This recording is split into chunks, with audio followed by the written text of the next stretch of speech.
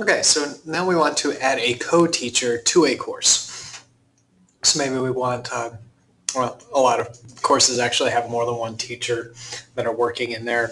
You just need them to be added because PowerSchool only adds one teacher to a Canvas course. So we can, again, look up a course and find the course, and then we can choose one of these. And so again, this course is empty because there hasn't been anyone in this test account yet for Canvas. So there won't be any information in here or students yet, but we will get there. Actually, I'm sorry, there are students, but it may not be accurate is my point. And the course may not be added, may not be fully complete yet. Okay, so I clicked into the course and then I chose people on the left-hand side. And from there, you'll see a list of students and the teacher. So to add another teacher, you simply click on the plus people button, and you can add someone that you want to have access. And you just have to add their email address and then change the role. It defaults to student, to teacher. TA, designer, and observer have different rights than the teacher. So the teacher has full rights to manipulate the course and give students grades and everything else. Someone like a designer will be able to help create content, even modify quiz questions and whatnot, but they will not be able to assess the students. All right, so teacher is probably what you want for most cases.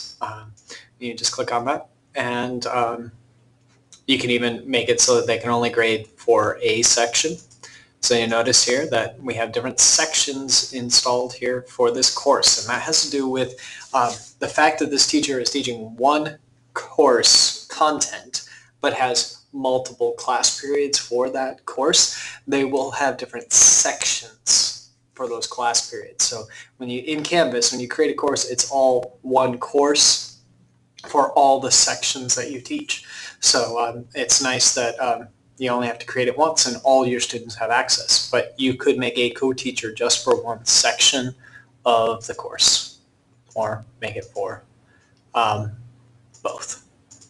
Okay, and so if you uncheck this box, then they have the role and can do whatever they need for all sections. All right, you click next and they will be added. I'm not going to do that part though because, well, I will. I'm going to do that. I'm going to add myself. It'll say that this user can be added, so I'm going to add them. All right, and done. So now that user, when they go to log in, they will see in their instance of Canvas. Oops. So once they get to Canvas and go to their courses, they will see an invite. Oh, wrong account, that's why. All right, so they would see an invite to their course, and they'll need to accept that invitation before they will be able to see it. But you can see they are pending. I can just remove from course, and they're gone. Okay, so as a Canvas admin, you can add extra teachers to a PowerSchool created course.